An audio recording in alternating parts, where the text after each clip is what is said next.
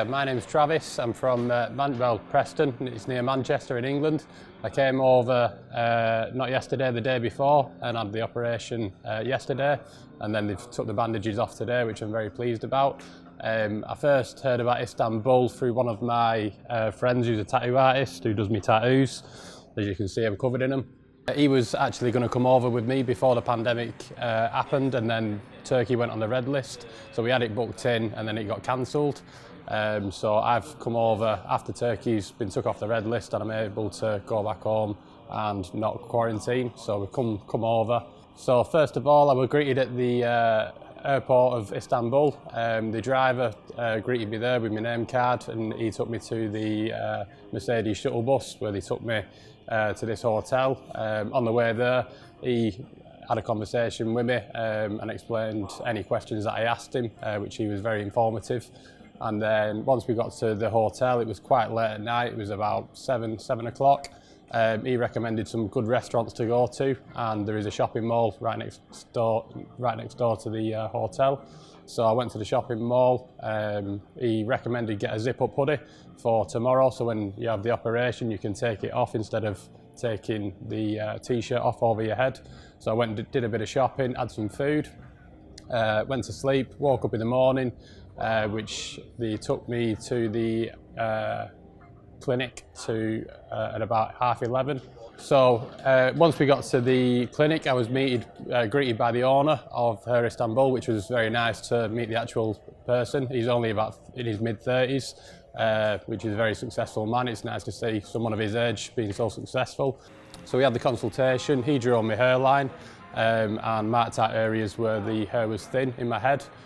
We agreed on what areas that I wanted in the hairline, which I didn't want a complete straight hairline. He managed to do it how I wanted it, which I was pleased about. After that, they explained to me the procedure, what was going to be done, where they take the grafts and then you stop for lunch and then they put the grafts back in your head. I was in there for a total of 8 hours. Throughout that time, they hooked me up to the IV drip, and we had a anaesthesiast there at all times, which was very good. I found you through Instagram, so that's the first place that I found you. My mate sent a link to me through Instagram, so I had a look at the different procedures that you've done on people and the changes that it made. So like, it looks like different people on your Instagram when you've done it. I'd had a look at hair transplants before in the UK, which they was very, very expensive for the amount of grafts that you got, and I wanted the full head doing.